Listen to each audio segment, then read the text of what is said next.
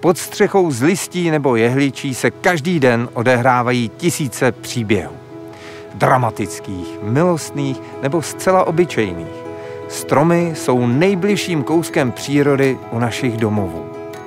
Můžeme s nimi zažívat dobrodružství a nebo hádat jejich tajemství.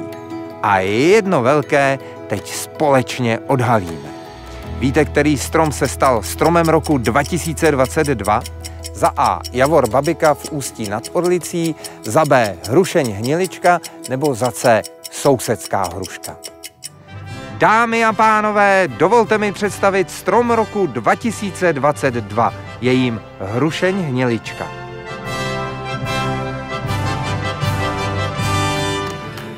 Najdete ji mezi obcemi Drásov a Dlouhá Lhota u Příbrami.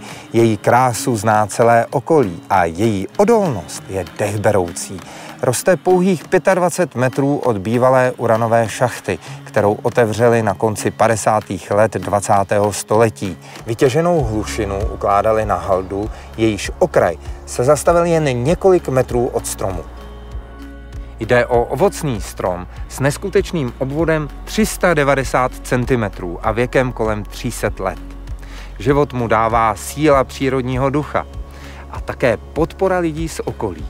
Do soutěže Hrušeň přihlásili manželé Kopáčkovi, pro které je symbolem jejich lásky. Scházeli se tady před 30 lety a stále je to pro ně magické místo, jako pro mnoho lidí v okolí. Mají ji tu opravdu rádi a její vítězství je pomyslnou hruštičkou na dortu. Tak já ti gratuluji. A pro úplnost tady vidíte přehled všech hlasů pro stromy na prvních 3 místech. První místo Hrušeň hnilička, Středočeský kraj, 2452 hlasů. Druhé místo Javor Babika v Ústí nad Orlicí, Pardubický kraj, 1132 hlasů. A třetí Sousedská hruška, kraj Vysočina, 812 hlasů.